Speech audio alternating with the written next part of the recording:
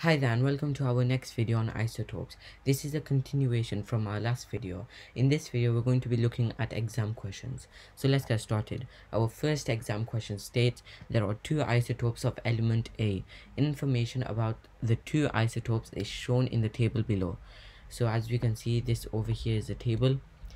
Use the information in the table above to calculate the relative atomic mass of element A. Give your answer to two decimal places.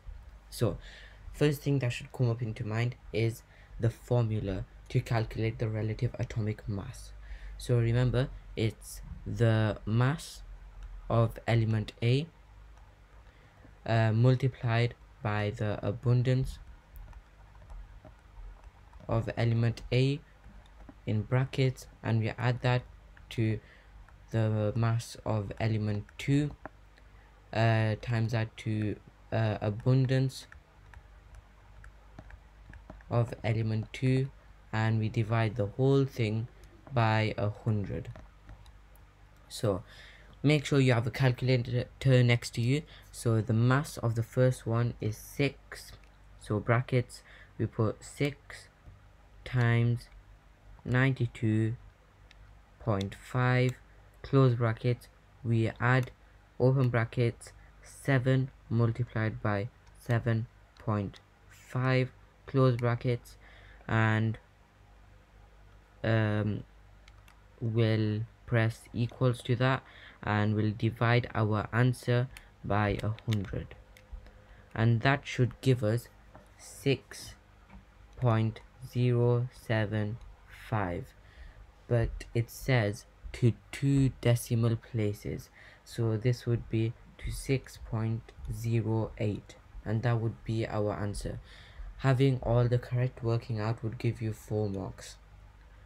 Next question, what is an isotope? You will get questions like this which are easy 1 markers. So a nucleus with the same number of protons but a different number of electrons. No, we know that it's the different number of neutrons, so it's not going to be that. A nucleus with the same number of protons but different number of neutrons. Yes, it will be this, because remember, an isotope has the same number of protons, electrons, but a different mass number, a different number of neutrons. And the last one, a nucleus with the same number of neutrons but different number of protons. No, and that would give you 1 mark. Next question, copper exists as isotopes. Explain what is meant by the term isotopes. So you have to write this answer out and that will give you 2 marks. So atoms of the same element which have the same number of protons and a different number of neutrons. So that would give you 2 marks. The first mark would come when you say atoms of the same element have the same number of protons, and the second mark would come when you say that they have a different number of neutrons, and you will get your 2 marks. Next question, the table shows the mass numbers and abundances of naturally occurring copper isotopes. Calculate the relative atomic mass of copper. Give your answer to 1 decimal place. So remember the formula, the mass of element A multiplied by the abundance of element A in brackets, add that to the mass of element 2 mass of element 2 plus times the abundance of element 2, and all of that divided by 100.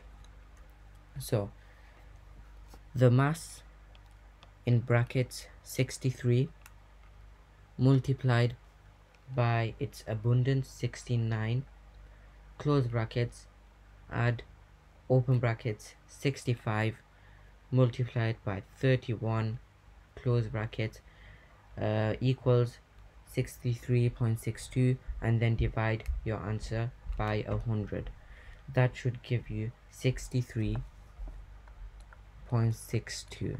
However, the question asks us to do it to one decimal place, and this is why people normally lose out their marks. So 63.62 rounded to one decimal place would be 63.6. And this question is normally a 4 marker. You have to show all your working out and have the correct answer to get your 4 marks. Our final question: boron naturally exists as two isotopes, boron 10 and boron 11. The abundance of boron 10 is 20% and the abundance of boron 11 is 80%. Using these figures, what is the relative atomic mass of boron? So we have again our mass of element 1 multiplied by abundance of 1, and then the same of a mass of 2 times by the abundance of the second one, all divided by 100.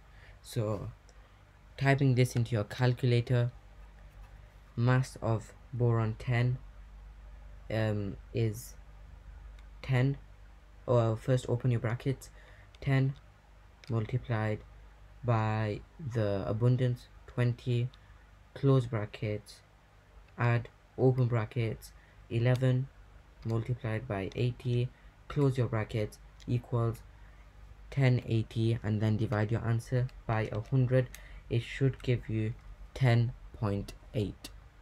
So it won't be 10.5 or 11, it would be 10.8. That would be another typical 4 marker.